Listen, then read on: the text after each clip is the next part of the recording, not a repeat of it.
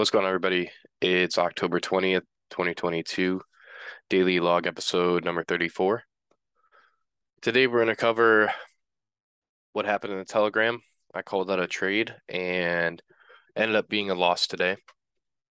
And I believe there was a lot of lessons that could have been learned, especially for those who are new, who haven't experienced many losses yet, or even me. I mean, in the last 3 or 4 weeks here, I think I've had one loss and two counting this one.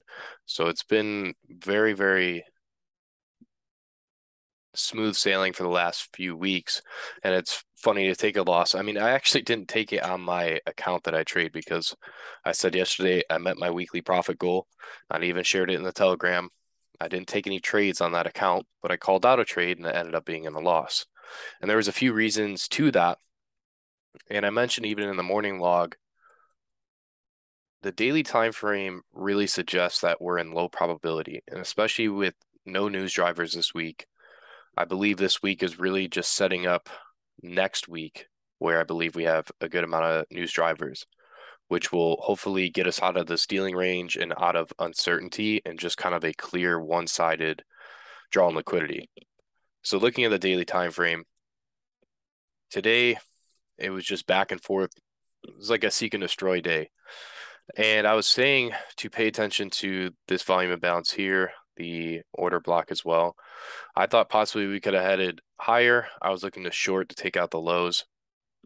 And if you take your fib from swing high to swing low, we're now resting basically at equilibrium at the dealing range.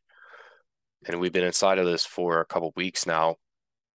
And especially if you're at equilibrium of the daily dealing range, 4 hour, 1 hour, 30 minute, etc. This can be applied to all time frames.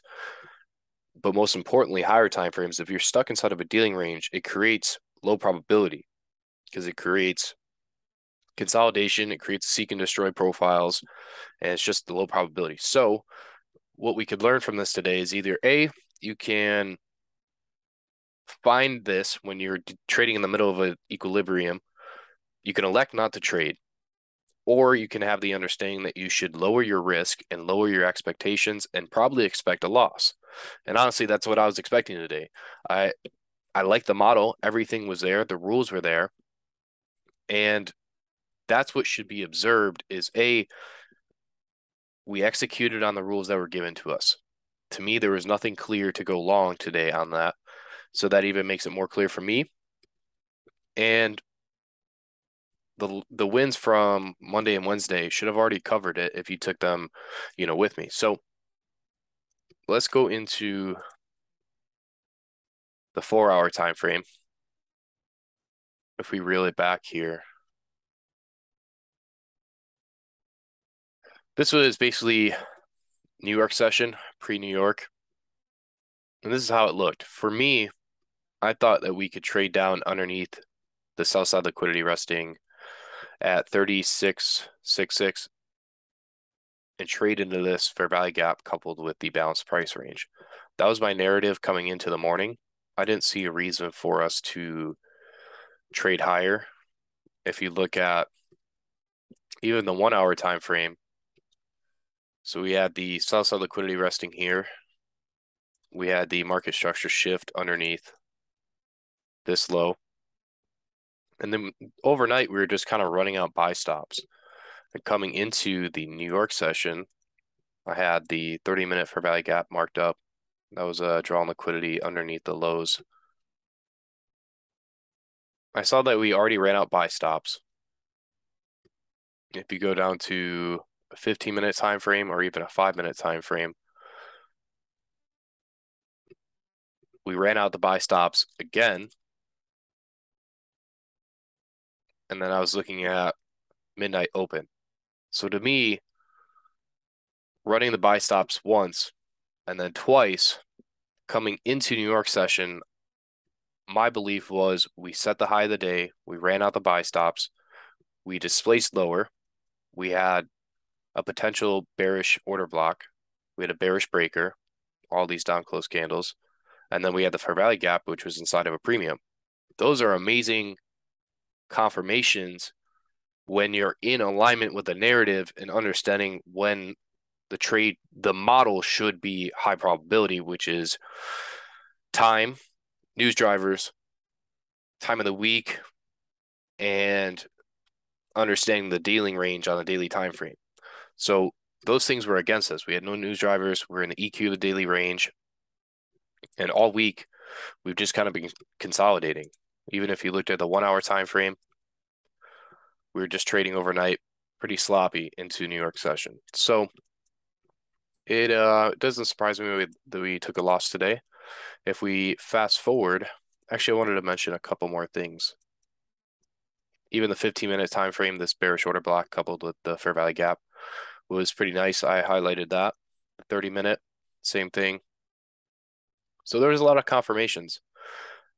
After we took the loss, price displaced higher, and then we ultimately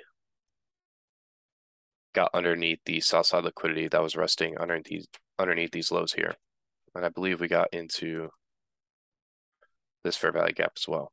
So we were just off by a little bit, and over time you will realize as long as you followed your rules, followed your discipline, over time your money management and your risk management to reward will overtake any losses over a long term. So I talked about with money management, after today's loss, you should lower your leverage to, let's say you're doing 1%, you lower it to 0.5% until you make back 50% of the loss that occurred. And once you gain that, then you can go back to your 1% leverage. And let's say you take a loss on that, okay, you just move back down to 0.5%, make back half the loss again. And if you keep doing that, that stops the bleeding and it helps your equity curve not have huge, spikes and dips. It's just a nice smooth uptrend. So that's what I would recommend.